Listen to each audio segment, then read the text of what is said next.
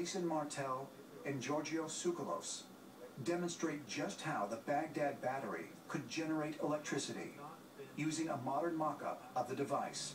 Well, basically this is made out of a clay pot, clay just found naturally in that region in southern Iraq, and then they would use a small copper lining and something along the lines of an asphalt stopper wrapped around an iron rod, and these all applied together, and the combination of some weak acidic acid, vinegar, grape juice, orange juice in this case, wine, would be able to generate a charge by combining these elements with the iron rod and the copper, and the combination of that creates an abundance of electricity.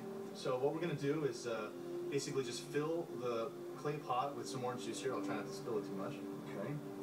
And then we'll go ahead and put the copper rod back in there, copper and iron rod. We'll give it a moment to kind of fill that copper area there. And then by turning on the voltmeter and applying this to each side, we should be able to generate a charge. And there it goes, into the positive. And if we give it some time to get the electrolytes really buzzing in there, you'll see that this volt will actually continue to rise. But while some see the Baghdad Battery as evidence that man was sparked on by extraterrestrial wisdom, others look at it and simply say, so what?